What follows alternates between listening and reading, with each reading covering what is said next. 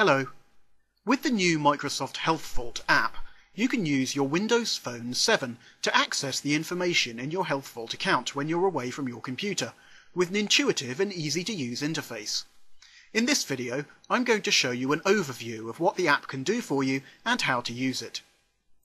You can download the app for your Windows Phone 7 for free from the Marketplace. Open the Marketplace on your phone, select the search icon, and then enter the word HealthVault in the Marketplace search box. Select the HealthVault app from the list of results, review the information about the app, and then select Install to download it to your phone. If you need assistance with downloading or installing the app, you can contact Windows Phone support for more information. The first time that you open the app, you need to connect it to your HealthVault account, so that the app can access your health information and display it for you. Select Connect with HealthVault.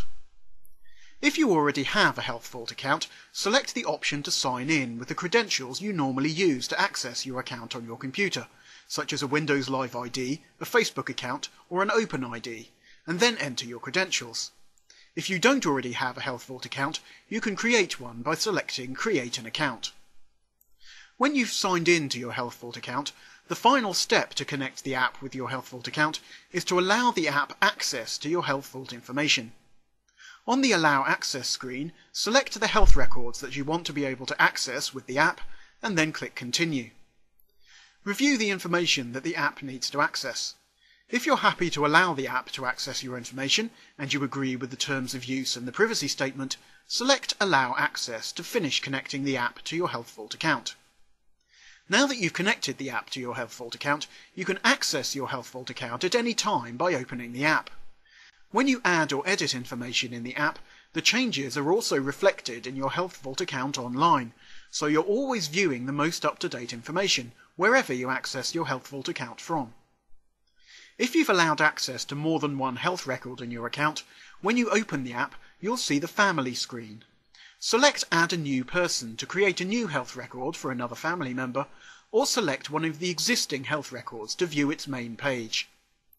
When you select a health record, you'll see the front page for the health record with four main options: Health Info, Measurements, Profile, and Settings.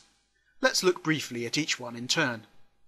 The Health Info screen displays all of the health information that you've added to the health record, divided up into broad categories, such as allergies, conditions, immunisations, insurance information, and emergency contacts. To view the entries in a category, select the category title. For instance, here you can see the entries in this health record's allergies category. You can add another entry to the category by selecting the plus icon at the bottom of the screen, filling in the form with the information that you want to add, and then selecting the Save icon. The Measurement screen displays numerical health data from the health record, such as height, weight, blood pressure, and blood glucose measurements. To see the most recent measurement in a category, click the category name. To add a measurement, select the plus icon at the bottom of the screen, select the measurement type that you want to add, and then enter the measurement before selecting the Save icon. Each measurement that you add is automatically saved with its date and time of entry, so that you can keep track of changes in the numbers over time. You can select the three dots in the lower right corner to see a chart of the measurement's progression over time.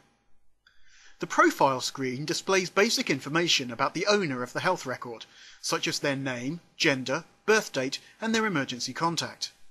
To add or change this information, select the pen icon at the bottom of the screen, enter the information that you want, and then select the Save icon. Finally, the Settings screen allows you to change which HealthVault account the app communicates with, view any error logs, request technical support, and view the terms of use and the privacy statement.